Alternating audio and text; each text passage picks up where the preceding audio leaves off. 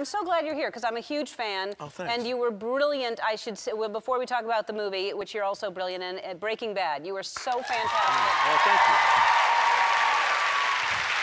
you. You know, I heard that you were a fan, and so I wanted to bring you a little gift for your coffee table. It's just a little snack. Some meth? You know, just, Oh, yeah. Because I was getting a little tired, so... Oh, it's very good. Oh. That's some good meth. That is some good meth. Yeah. We have some for everyone in the audience. It would be rude not to. Yes, I know. So rude to not offer meth to everybody. Exactly.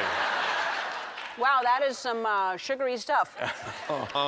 We were selling it on the show for a little while. Because it's Ellen Blue. It's the same color. It's your So color. we were packaging it and we were selling it on the show. It didn't really. How were sales? Didn't do well. Didn't do well. Maybe it was a marketing campaign that needed to be revamped. Too many people losing their teeth and not coming back. That's not good for sales. I have to say congratulations to you. First of all, David Beckham is the sexiest man alive. Yes, he is. But you know what?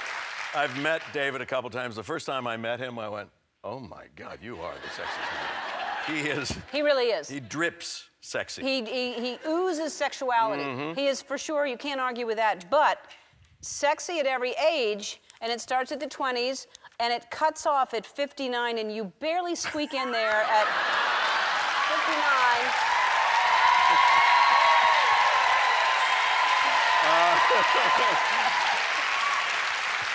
So when someone just showed me this, and I went, "Oh, wow, look at that. I'm a 59. Let's see who's 60. There isn't any." No. I'm like, so that's it. That's it. I'm going out with a bang. Yeah. 59. First of all, I want to say, seriously, you are sexy. And this is a long time coming, because there's a picture of you that...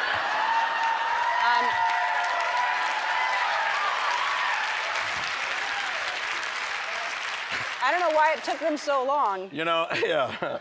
That's the fold-out inside People magazine. Like, wow. Yeah. Thank you for that. Yeah, you're welcome.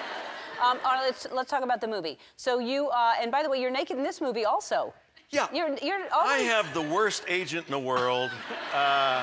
You know, I said, we need to have a nudity clause, and they put it in, but they put it in backwards.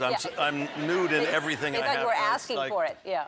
But it's really you nude in there. It's the back of you, but it's really you. Yeah, but I had to do a whole full frontal thing. We shot it with the whole thing. It was nerve-wracking. Why?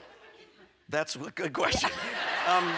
Well, this is a story about... yeah, tell people what's about it. Trumbo, Dalton Trumbo was a very high-paid screenwriter in the 1940s. In fact, the highest paid. He wrote beautiful works, and eventually he wrote Roman Holiday and Spartacus and Exodus, Papillon, some really wonderful films. But he was blacklisted in the 40s, from 47 to 1960. He wasn't able to use his own name because he was a member of the American Communist Party.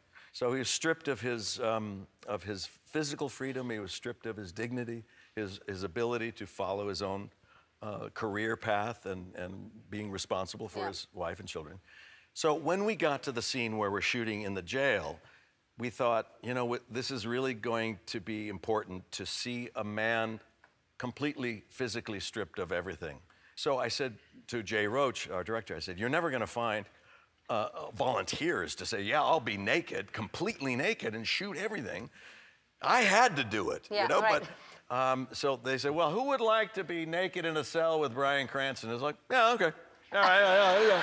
It's like, we had our pick. There were 5 or 6 other guys completely naked. And I'm like, okay, all right. And by the way, all men are not created equal. Oh.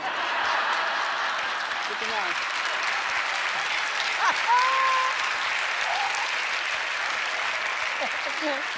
Oh, you're very funny. We have to, I wouldn't know, but we're going to take a break.